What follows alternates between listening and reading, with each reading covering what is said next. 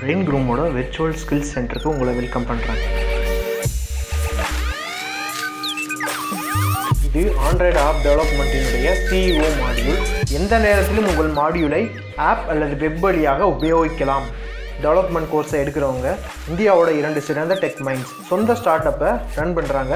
இந்த லேர்னிங் ஜேர்னியோட முடிவில் leading app development கம்பெனிஸில் இன்டர்னாக ஒர்க் பண்ணுற வாய்ப்பு உங்களுக்காண்டி காத்துக்கிட்டு இருக்கு. எந்த ஒரு சவுண்டை ரெக்கார்ட் பண்ணுறதுனாலும் மைக்ரோஃபோன்ஸ் வேணும். இந்த மைக்ரோஃபோன்ஸ் என்ன பண்ணுது அப்படின்னு தெரியுமா?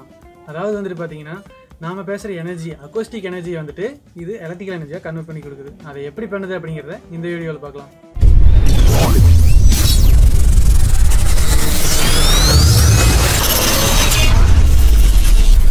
நீங்கள் இன்னும் இந்த ஸ்டூடெண்ட்ஸ் கார்னர் சேனலை சப்ஸ்கிரைப் பண்ணலைன்னா மறக்காமல் சப்ஸ்கிரைப் பண்ணிக்கோங்க. கூடவே அந்த பெல் பட்டனையும் கிளிக் பண்ணிக்கோங்க. அப்போ தான் நம்ம சேனலில் அப்டேட்ஸ் உடனுக்குடன் உங்களுக்கு வந்து சேரும். மைக்ரோஃபோன்ஸ் வந்துட்டு பார்த்தீங்கன்னா அது வந்து ஒரு வகையான டிரான்ஸ்டியூசர் தான். டிரான்ஸ்டியூசர்னா என்னென்னா, அது வந்து ஒரு வகையான எனர்ஜியை இன்னொரு வகையான எனர்ஜியாக கன்வெர்ட் பண்ணி கொடுக்கக்கூடிய ஒரு டிவைஸ். இந்த இடத்துல மைக்ரோஃபோன்ஸ் வந்துட்டு எப்படி ஒரு டிரான்ஸ்டியூசராக செயல்படுது அப்படின்னு பார்த்தீங்கன்னா, நம்மளோட சவுண்ட் எனர்ஜி, அதாவது நம்ம பேசக்கூடிய எனர்ஜி வந்துட்டு சவுண்ட் எனர்ஜினா அக்கோஸ்டிக் எனர்ஜி, இதை வந்துட்டு நம்மளுக்கு எலக்ட்ரிக்கல் எனர்ஜியாக கன்வெர்ட் பண்ணி கொடுக்குது. இந்த இடத்துல பார்த்தீங்கன்னா இது வந்து ஒரு டிரான்ஸ்டியூசர் தான். ஆனால் வந்துட்டு மைக்ரோஃபோன்ஸில் வந்து நிறைய டைப்ஸ் இருந்தாலும் இது எல்லாத்துலேயும் வந்துட்டு காமனாக ஒரு விஷயம் இருக்கும். என்னென்னு பார்த்தீங்கன்னா டயஃப்ரம். டயஃப்ரம் தான் வந்து பார்த்தீங்கன்னா ரொம்ப மெல்லிய மெட்டீரியலாக இருக்கும். அதுதான் பார்த்தீங்கன்னா வைப்ரேட் ஆகக்கூடிய ஒரு மெட்டீரியல். இந்த டயஃப்ரம் வந்துட்டு வைப்ரேட் ஆகிறதுனால தான் பார்த்தீங்கன்னா நம்மளுக்கு வந்து சவுண்ட் எனர்ஜி வந்துட்டு எலக்ட்ரிக்கல் எனர்ஜியாக கன்வெர்ட் பண்ணுது. இதெல்லாம் எப்படி நடக்குது அப்படிங்கிறத பற்றி இன்னும் தெளிவாக பார்க்கலாம். நார்மலாக நம்ம யூஸ் பண்ணுற மைக்ரோஃபோன்ஸ் எல்லாம் பார்த்தீங்கன்னா 3 மெயின் டைப் இருக்குது. என்னென்னு பார்த்தீங்கன்னா, ஃபர்ஸ்ட் வந்துட்டு டைனமிக் மைக்ரோஃபோன்ஸ், கண்டென்சர் மைக்ரோஃபோன்ஸ், இன்னொன்று வந்து பார்த்தீங்கன்னா ரிப்பன் மைக்ரோஃபோன்ஸ். ஃபர்ஸ்ட் வந்துட்டு பார்த்தீங்கன்னா டைனமிக் மைக்ரோஃபோன்ஸ். இந்த டைனமிக் மைக்ரோஃபோன்ஸ் வந்துட்டு பார்த்தீங்கன்னா ஸ்டேஜ் ஸ்பீச்சஸ்ல எல்லாம் நீங்கள் பார்க்கலாம். நார்மலாகவே மைக்ரோஃபோன்ஸோடைய ஒர்க்கிங் பிரின்சிபல் என்ன அப்படின்னு பார்த்தீங்கன்னா எலக்ட்ரோமேக்னெட்டிக் இண்டக்ஷன். எலக்ட்ரோமேக்னெட்டிக் இண்டக்ஷன்னா என்னென்னா, ஃப்ளக்ஸ் சேஞ்ச் ஆகிறது மூலமாக கரண்ட் ஜென்ரேட் ஆகும். அதாவது இது பற்றி நான் தெளிவாக இன்னொரு வீடியோ போட்டிருக்கேன் எலக்ட்ரோமேக்னெட்டிக் இண்டக்ஷன் பற்றி. நீங்கள் இன்னும் அந்த வீடியோ பார்க்கலன்னா மறக்காமல் போய் பார்த்துட்டு வாங்க. மேலே கார்ட்ஸில் லிங்க் கொடுத்துருக்கேன், கீழே டிஸ்கிரிப்ஷன்லேயும் லிங்க் கொடுத்துருக்கேன். ஓகேவா? வாங்க கண்டென்ட்டுக்குள்ளே போகலாம். இப்போ வந்துட்டு இந்த டைனமிக் மைக்ரோஃபோனில் இப்போ உங்களுக்கு ஸ்க்ரீனில் வந்துட்டு ஒரு இமேஜ் தெரியும். இதுதான் வந்துட்டு பார்த்தீங்கன்னா ஒரு டைனமிக் மைக்ரோஃபோனுடைய ஸ்ட்ரக்சர். இதில் வந்துட்டு பார்த்தீங்கன்னா முக்கியமான 3 பார்ட்ஸ் இருக்குது. என்னென்னு பார்த்தீங்கன்னா, ஒன்று டயஃப்ரம், இன்னொன்று காயில், இன்னொன்று மேக்னெட். இந்த 3 தான் பார்த்தீங்கன்னா ரொம்ப முக்கியமான மெட்டீரியல். ஃபர்ஸ்ட் வந்துட்டு இதில் என்ன நடக்கும் அப்படின்னு பார்த்தீங்கன்னா, நம்ம பேசும்போது அந்த சவுண்ட் எனர்ஜி வந்துட்டு அந்த டயஃப்ரமை வைப்ரேட் பண்ணும். அந்த டயஃப்ரம் வந்துட்டு வைப்ரேட் ஆகும்போது அந்த டயஃப்ரம் கூடவே கனெக்ட் ஆன அந்த காயில் வந்துட்டு முன்னாடியும் பின்னாடியும் போகும். அதாவது அந்த டயஃப்ரம் வந்துட்டு முன்னாடியும் பின்னாடியும் வைப்ரேட் ஆகும்போது அந்த காயில் வந்துட்டு பார்த்தீங்கன்னா முன்னாடியும் பின்னாடியும் வைப்ரேட் ஆகும். அந்த மாதிரி அந்த காயில் வந்து நகரும் போது அதுக்கு உள்ளே வந்துட்டு ஒரு மேக்னெட் இருக்கும். அந்த மேக்னெட் வந்துட்டு ஃப்ளக்ஸ் ப்ரொடியூஸ் பண்ணுமா. அந்த மேக்னெட்டோடைய ஃப்ளக்ஸை வந்துட்டு இந்த காயில் வந்துட்டு கட் பண்ணுறதுனால வந்துட்டு நம்மளுக்கு வந்துட்டு கரண்ட் ஜென்ரேட் ஆகும்.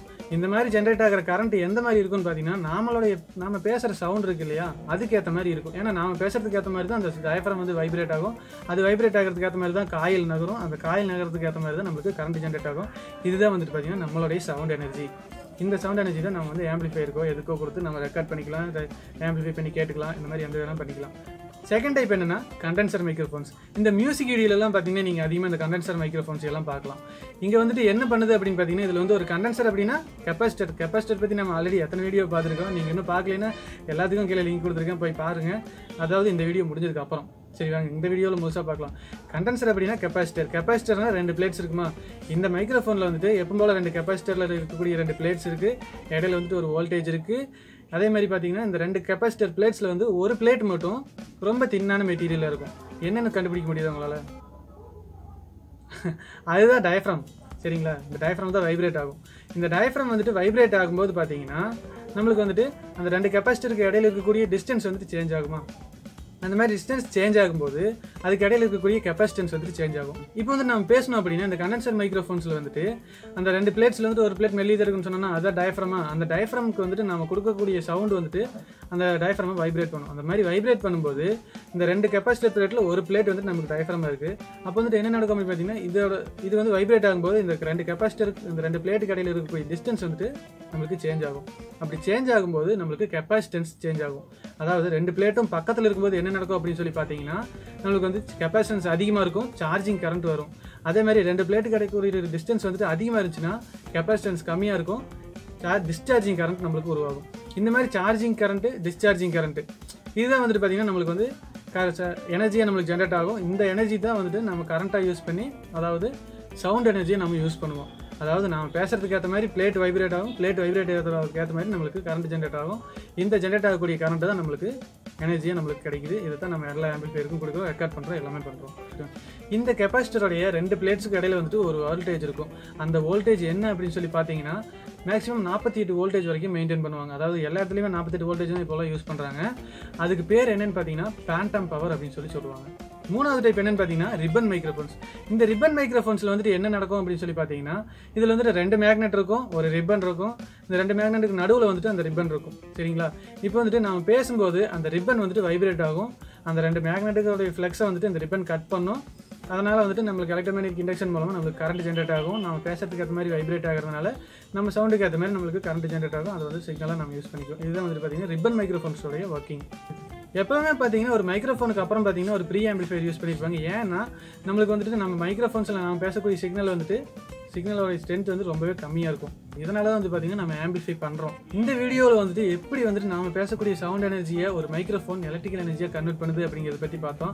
உங்களுக்கு இந்த வீடியோ பிடிச்சிருக்குன்னு நினைக்கிறேன். அதே மாதிரி நீங்கள் வந்துட்டு ஒரு வளர்ந்து வரக்கூடிய மியூசிக் டைரக்டர் அல்லது ஒரு யூடியூப்பில் வந்து வீடியோ அப்லோட் பண்ணணும் அல்லது நல்லா வாய்ஸ் ரெக்கார்ட் பண்ணணும் அப்படின்னு சொல்லி நினைக்கிற ஆளுகள்லாம் பார்த்தீங்கன்னா எந்த மைக்ரோஃபோன் வாங்கலாங்கிற மாதிரி டவுட் உங்களுக்கு நிறையா இருக்கும். ஸோ வந்துட்டு நான் எனக்கு பிடிச்ச அதாவது எனக்கு பெஸ்ட்டுன்னு தோணக்கூடிய மைக்ஸோடைய லிங்க் எல்லாம் வந்துட்டு பார்த்தீங்கன்னா கீழே டிஸ்கிரிப்ஷனில் கொடுத்துருக்கேன். நீங்கள் அதை யூஸ் பண்ணி வாங்கிக்கலாம். இந்த இன்ஃபர்மேஷன் வந்துட்டு உங்களுக்கு பிடிச்சிருந்தா இந்த வீடியோக்கு வந்து ஒரு லைக் கொடுங்க, இது எல்லாருக்கும் ஷேர் பண்ணுங்கள். ஸோ நம்ம சேனலுக்கு சப்ஸ்கிரைப் பண்ணிக்கோங்க. நான் அடுத்த வீடியோவில் உங்களுக்கு சந்திக்கிறேன். நன்றி.